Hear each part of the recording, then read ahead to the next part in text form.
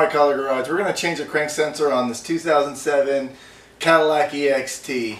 We got it up here on these max jacks, but you can get this from a regular floor jack and a couple of jack stands to get up underneath it. And so we're going to go through the steps on how to change this. So let's get started. Okay, so we have to pull the starter on this thing, and the first thing you got to do is disconnect the negative battery cable. So whenever you disconnect the battery, you want to make sure that you always start with the negative side first, because that way you don't get any arcing or sparking when you disconnect it. So this takes a 10mm nut right on top of it, and you can use a socket and ratchet or a regular 10mm wrench.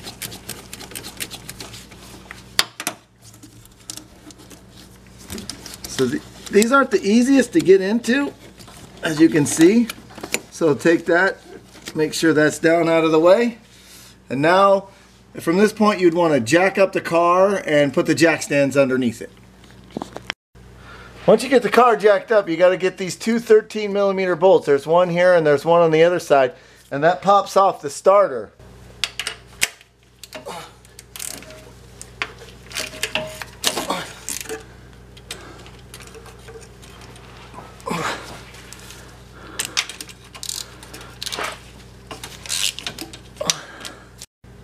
Okay, once you got the two bolts out, we're going to take the starter and we're going to slide it back out of the way.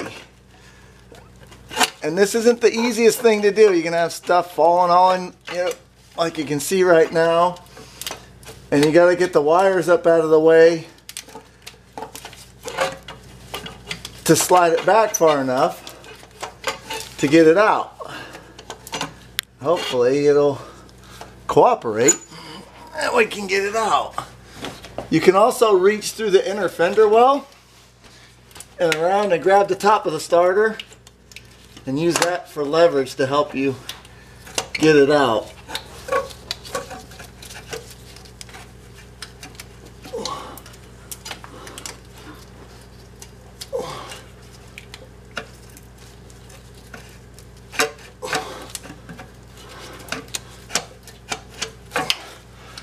For some reason this thing is not wanting to come out.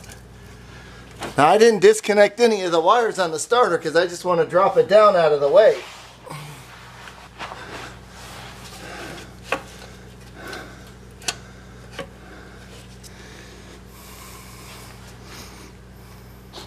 After messing around with the starter, it won't come out. So we're going to take off the little holder, plastic shielding around it. It's got a little plastic shield around it, so we're gonna pop that off and see if that makes it. Oh yeah. Now the starter's out of our way a little bit. Get this little shield up out of here.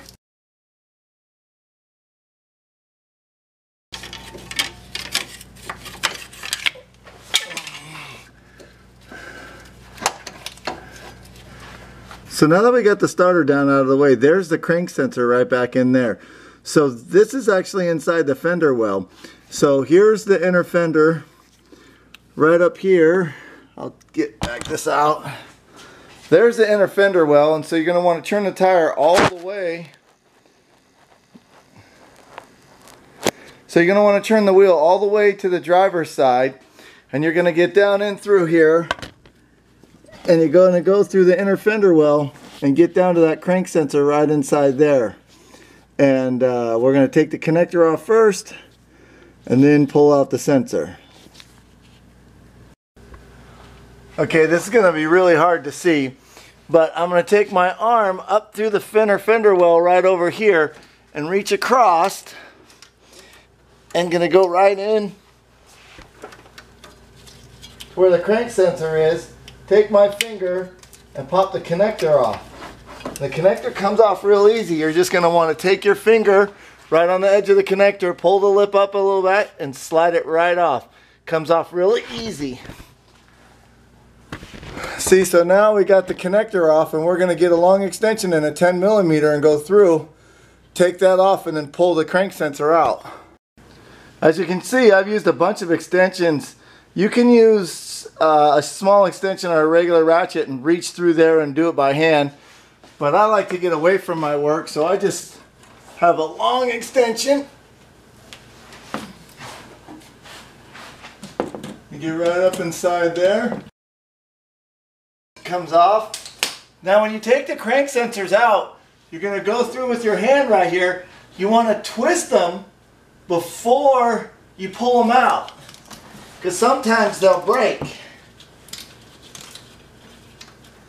So we'll twist it back and forth, and then we'll pull on it, and then it comes out. Now when you put the new crank sensor in, you're going to want to take some oil or O-ring lube and put it in there and put it on the O-ring itself and just wipe it around. That makes it easier to go in, and then you don't cut the O-ring when you put it in.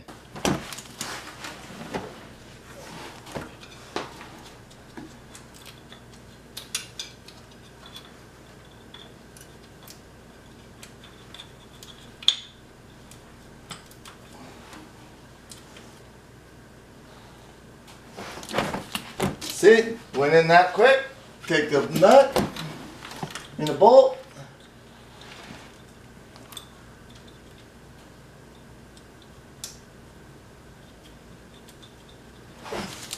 That started.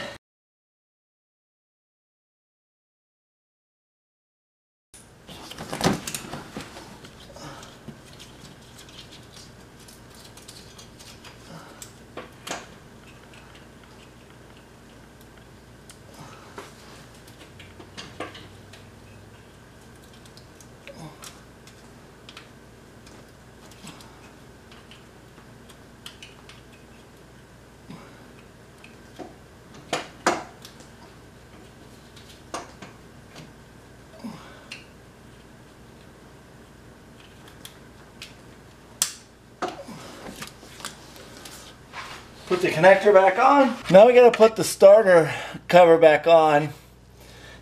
So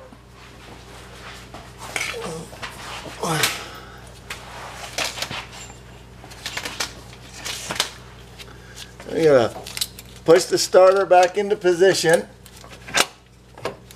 and you're going to want to reach through the inner fender well again.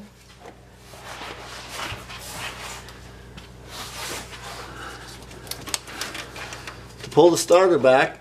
See, now we got a little bit of clearance in the starter. Now we're going to take this and slide it around on the starter, slide the starter into position, and then we're going to get the bolt that goes in the side bracket, or I mean not the side bracket, that goes in the plastic housing.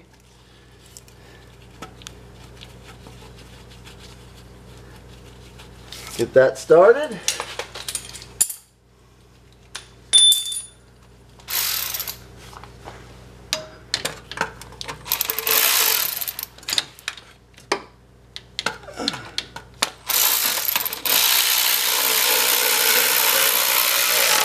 That goes through the inner fender well again. And position the starter. And get this bolt up through.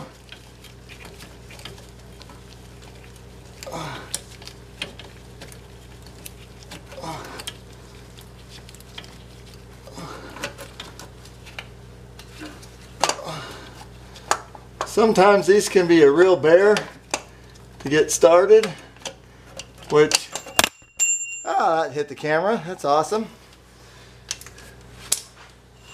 This one happens to be a real bear today.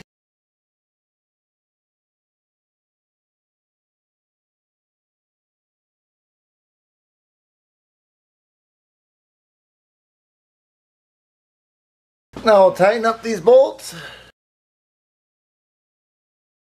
So this one with the plastic's a little tight, and with my impact socket I couldn't get on it, so I had to get a chrome one. Okay, now we're going to reach down and find a negative battery cable, which that can be difficult. You got to use both hands sometimes to get back in there. And you hear it snap a little bit. We got that on.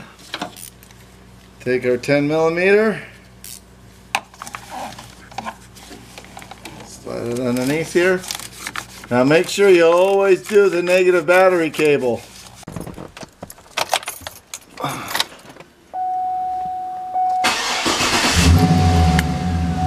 Right on. Fired right up like it should. So we took it for a test drive. The crank sensor is working good and everything.